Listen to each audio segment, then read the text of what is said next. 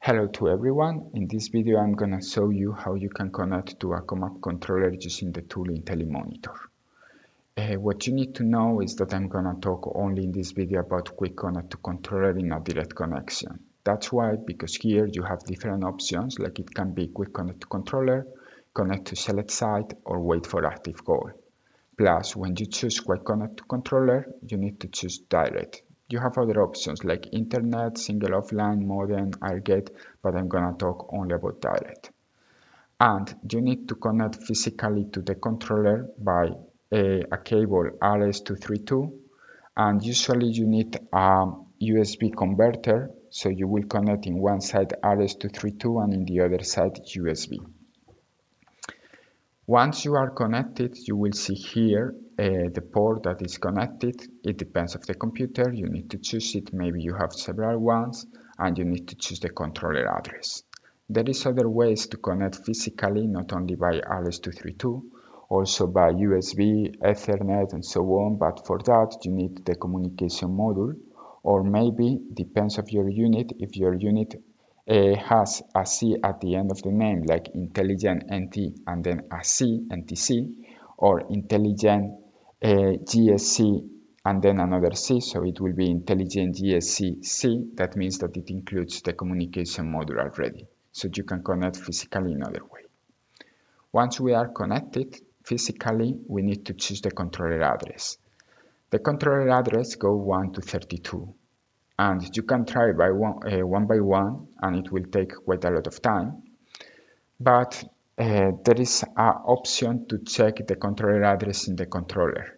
For that, you need to go to your Intellivision display or to the display that is connected to the controller, and go to Set Points, Communication Settings, and then you will see the controller address that is assigned to that unit.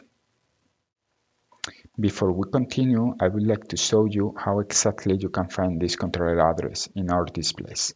I'm gonna talk about Intellivision 5, Intellivision 8, and Intellivision 12.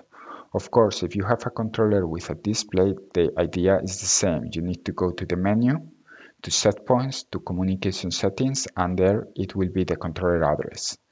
Now, to show you exactly where it appears in IB5, IB8, and IB12, I prepared this small PPT with just some screenshots.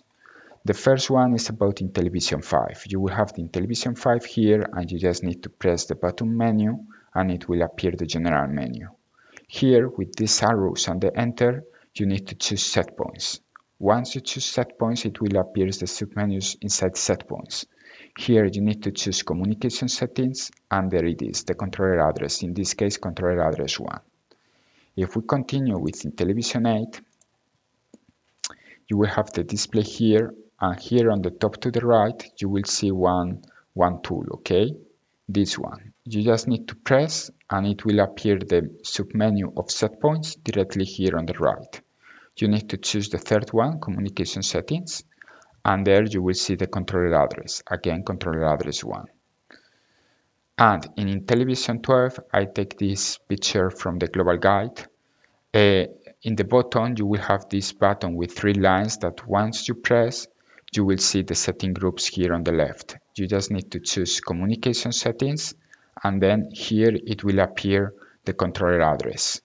If you want to know more information or more detailed information, the best you can do is going to the ComAp website, download the global guide of your display, and there you will see exactly the details how to do it.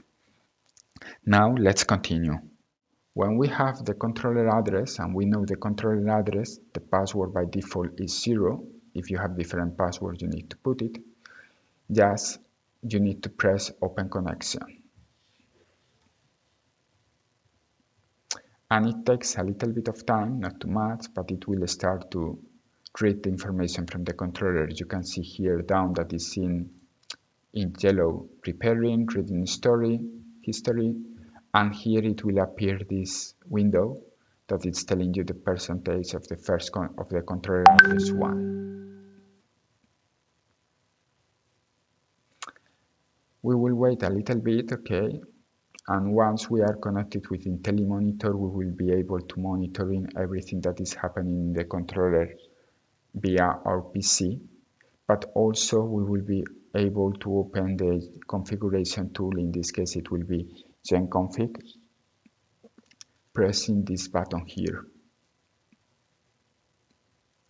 Let's wait a little bit. Also depends of the number of history you have, okay? If your history is really big, then it will take you much more time to connect to the controller. So it's almost done. Now that it's running, it will appear here some information, okay? You see that I have some warnings, that it's in off mode, I can move to zen mode, I can start the engine if it's in manual mode, and so on. Resets, and there are more things that I'm not gonna talk in this video about Intelimonitor.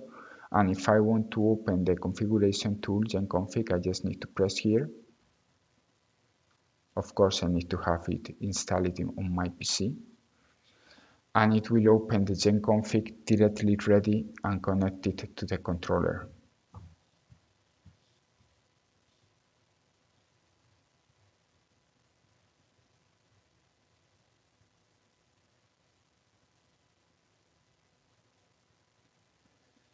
So now it's connected. Here I will speak in another video about what is everything that is here, but you can see that I have Intelimonitor and Genconfig open at the same time.